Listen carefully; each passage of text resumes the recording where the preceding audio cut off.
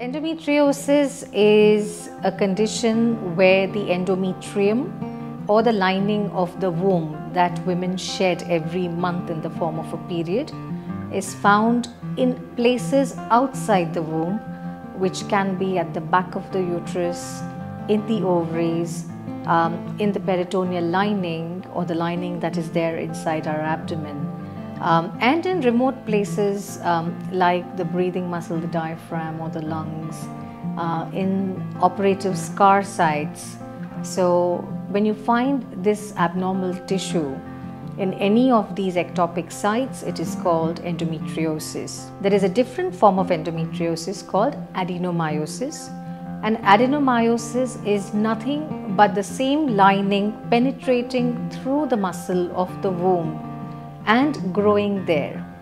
Now, unfortunately for women with this condition, what happens is, just like during a period, the blood sheds out of the uterus through the vagina to the outside. These places where this ectopic tissue grows, there is nowhere for that blood to escape. So this ectopic endometrial tissue grows in response to the hormones every month, and once the growth is complete and the time for shedding comes, that tissue sheds there, and that initiates a local inflammatory reaction that leads to scarring and bringing together of different organs in close proximity to the uterus as well as the ovaries.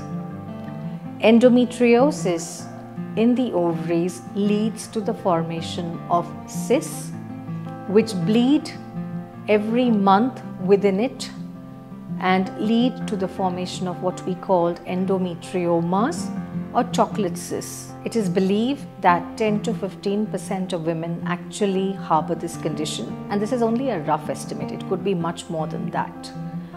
The problem being is that people are blissfully unaware of this condition. So there could be a lot more women on the streets, in their houses, who could have this condition, but they take it as a norm and they live with it through the pain, through the agony, through the painful periods, etc.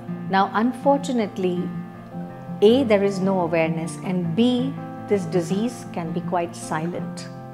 And therefore, when women are actually diagnosed with endometriosis, a lot of them have come for some other problem. It may be that they have come with a tummy upset. It may be they have come with symptoms of infertility. Or some of my patients have actually just come for a master health checkup, and incidentally it has been found that they have endometriosis. When I talk about infertility, about 30% of my infertile patients harbor this disease condition. It is also said that women who delay conception, who get married late, are also predisposed to this condition. Stress, which is always on the rise, also plays an important part in allowing this condition to proliferate. Of course, one must not forget that some women are genetically predisposed to this condition, and therefore you could see families where the mothers and sisters and aunts are all affected with this condition. Typically, girls are taught that periods are painful and that they must take painkillers and get on with life.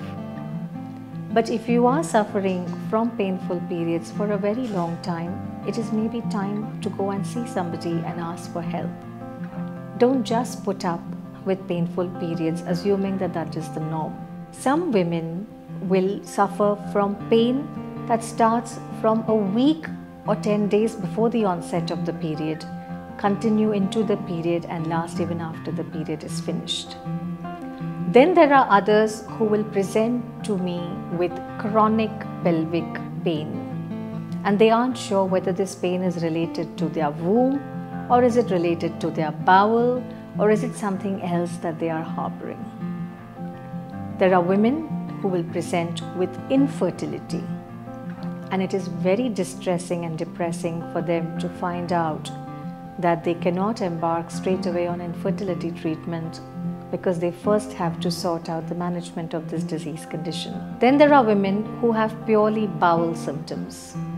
they have very painful opening of bowels during their periods, and this is called dyschezia. There are women who will suffer from pain while passing urine during their periods. And then there are others who will go through phases of alternate constipation and diarrhea, and this is called irritable bowel syndrome. So the manifestations of this disease condition is absolutely varied.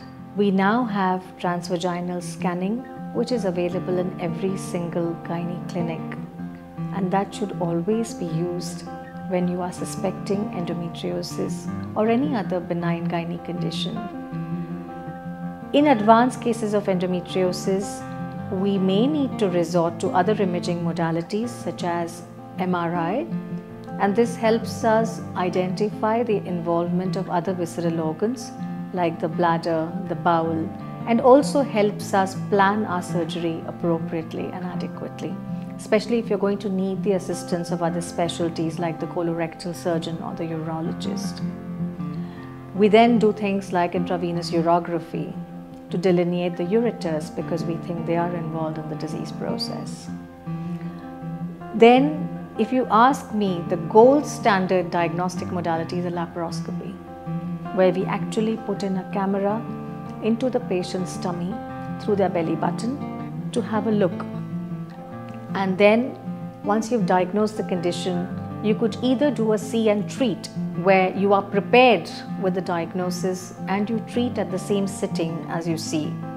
Or you could do a diagnostic laparoscopy and then refer the patient to a tertiary center which has the expertise to manage this patient correctly and adequately. CA-125 assessments, which is a blood test, is something that we use for monitoring of endometriotic cysts, especially because there is a small chance that these cysts can actually have cancer brewing inside. And therefore, we recommend that annual CA-125 assessments are done for these endometriotic cysts. Talking of treatment, one can manage a patient depending on what the patient's stage of endometriosis is, what are her circumstances, what are her expectations. So whenever you plan treatment, it is tailor-made to the individual. You have to offer the patient all the available modalities of management and allow the patient to make an informed choice based on her symptomatology and the modalities of treatment available. There are hormonal tablets that can be taken in the form of the oral contraceptive pill or the progesterone-only pill that can be taken continuously for 3 months or 6 months back to back, and then take a short break and have fewer periods in a year, because the greater the number of periods, the greater the exacerbation in the symptom of the patient. Because if you can imagine that the patient is bleeding outside every month, she's bleeding inside every month as well. Therefore, if you reduce the number of periods, she will have less of an inflammatory reaction on the inside, and that will kind of give her a quieter phase in her life. You have other modalities like the Mirena, which is a levonorgestrel intrauterine device, which can be fixed into a patient's womb, especially if she has completed her childbearing or wants a break between her 2 kids and is also suffering from endometriosis. The constant release of the progesterone inside the womb allows for the disease to go into a quiescent phase. There are women who can be treated with other hormone injections such as the gonadotropin releasing hormone analog or the GnRH analog. Now these injections are available as either monthly injections or 3 monthly depot injections.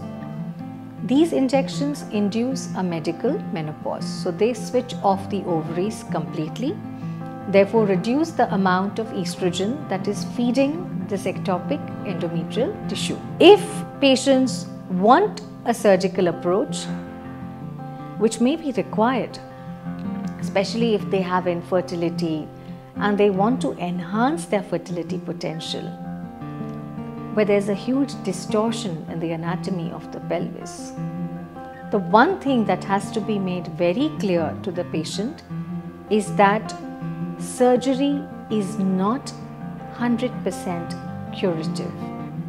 That means they are not going to get rid of the disease forever. Surgery can only excise active disease as is seen at the time of the surgery. Endometriosis is a bit like cancer. It doesn't kill you, but it debilitates you severely, and there is no 100% cure. It is therefore very important to raise the awareness of this disease condition and catch it early and help women get some quality of life in their daily routine. Fortis has therefore initiated as a part of Well Woman Care the Fortis Endometriosis Treatment Center. Through this center, we hope to reach out to millions of women who are suffering this disease in a silent way and allowing it to progress to an advanced stage where helping them completely may not be possible. But it is very, very important that awareness is created for this condition and that we reach out to all of those women who are silently suffering on a daily basis.